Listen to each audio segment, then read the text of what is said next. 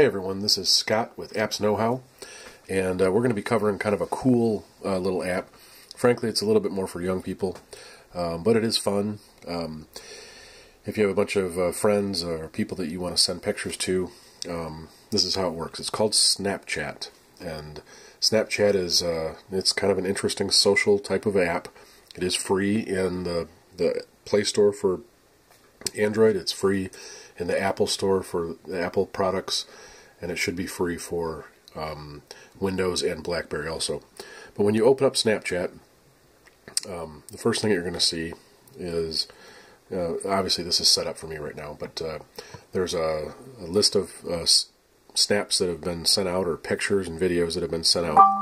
You can actually add people. When you add a person, they get a message sent to them. They have to receive it or accept it, and then they're part of your group. And frankly, once they're part of your group, you can send them a video or a picture. And so this is kind of what it looks like. If I were going to take a picture of my keyboard, which is kind of dirty right now, unfortunately, basically I press in this circle right here, and it snaps a picture, right, just like that. So you can see now it doesn't move. Now there's a couple things that I can do to annotate this. First, if I just tap on the screen, I can type out whatever I want, and it shows up on the screen. I can move this around, so if I have something in the picture that I want people to see and highlight it with words, you can do that very easily. I can also tap up here on this little pen, and I can draw on my picture. I can draw in different colors. I can do all kinds of funny things. People can make shapes, and when they take a picture of people, they can draw a hat on them or whatever they want. You know, it's just kind of fun. That's really what this is all about, is fun. Now the buttons at the bottom here, let me zoom in on that a little bit. The first one is how long somebody can see your picture. Now, I want to make this clear. When you send a picture to somebody using this application, they can only look at it for X number of seconds, in this case 10. If you send them a video, which we'll do in a minute, they can watch the video once, and that's done. They can't watch it again. They can't get the picture back. So it's kind of a interesting way of doing things, but you can set that time to something other than 10 seconds if you want, as you can see, but I like 10 seconds, frankly, because sometimes the pictures are hard to understand until you actually see them for a few seconds. This button right here allows people to actually look at your pictures or videos for 24 hours. It's called the story, or your story, essentially.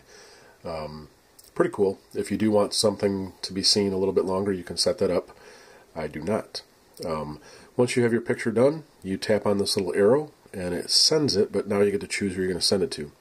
I'm actually just going to send this to myself, because it's kind of a silly picture. So I pick myself, and I hit the send button again. Now I'm in the list of all of the pictures and videos that have been sent. And once it comes through, notice that it's a dark red, and I can actually press on it. Well, actually in a second here. You can see that one is, these two are I haven't looked at yet. These I have looked at. Let's just try. Nope, it's not going to let me. So anyways, once you receive the picture, I don't know why it's taking so long to send to me, but anyways, you press on it, and as long as you're pressing on it, it's using up those 10 seconds. You let go, it leaves the picture, but it's still counting down those 10 seconds. You press back again, and you can see the remainder of the 10 seconds. So it really is kind of a quick thing, and that's why it's sort of for young people. You know, I'm going to send a silly picture to somebody, and they can watch it for 10 seconds and then come back to it, or not come back to it, I mean. So there are some settings that you can change, you know, various things. You do have to have an account set up for this, which is pretty normal for apps nowadays. But frankly, this is really a fun app called Snapchat. It really does cause a lot of laughs, and you can have some crazy things sent. So if you're interested in something like this, this type of social media app, go ahead and pick it up. It's free, it's fun. You do have to have a group of people you're going to send it to, otherwise it doesn't make any sense. But once you have that, go ahead and have a blast. It's great at parties too. It's free, so it's kind of nice. And that's pretty much what Snapchat's all about. So if you like the video, go ahead and give it a like, subscribe. I got a lot more videos coming. And Again, this is Scott with Apps Know How. We'll see you on the next video.